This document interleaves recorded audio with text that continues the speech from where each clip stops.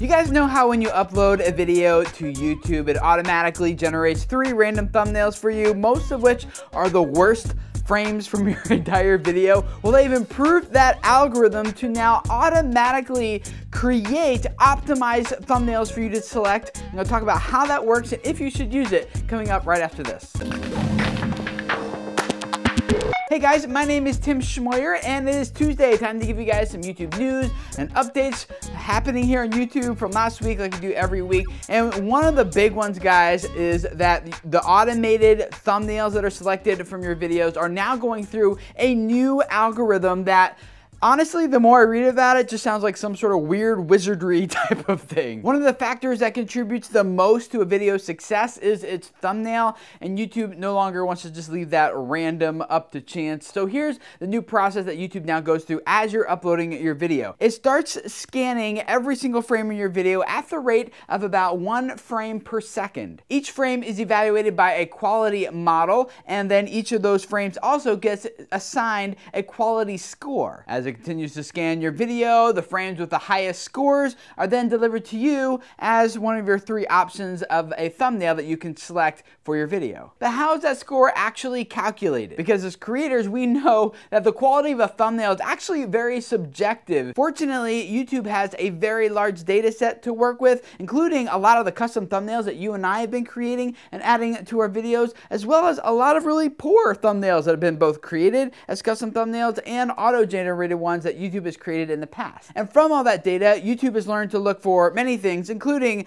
is the image well framed? And 2, is it in focus? And 3, does it seem to be the central image that the video is focused on? Based on that criteria, and undoubtedly a lot of other things, they then assign a score to each frame, pick out the best ones, and then they say that they enhance that image and create various different sizes and aspect ratios of it to create the best possible thumbnail. But here's the big question, right? Does this new algorithm from YouTube actually generate more engagement, more clicks, more traffic, more views, all of that? Well, they say in human tests that people prefer the thumbnails from the new algorithm 65% of the time more than the old system. That tells me that yes, you still should be creating and uploading your own custom thumbnail to your YouTube videos, but maybe YouTube will give you some ideas you might want to consider as well. But that said, knowing Google's track record on algorithm development, they are like the best in the world, and so I'm sure as they continue to work on this and develop this, that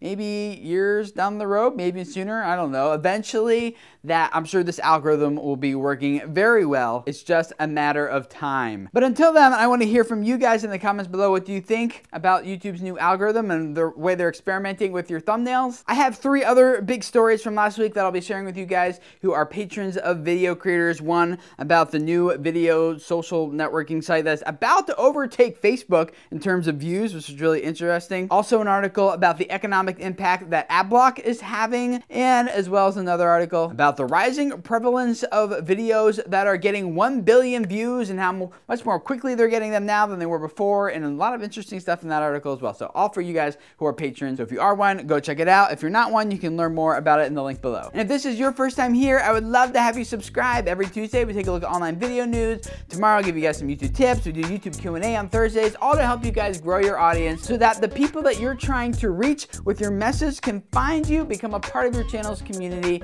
and hopefully have their lives be changed as a result. So thank you for letting me be a part of that. Subscribe, and I'll see you guys again tomorrow. Bye.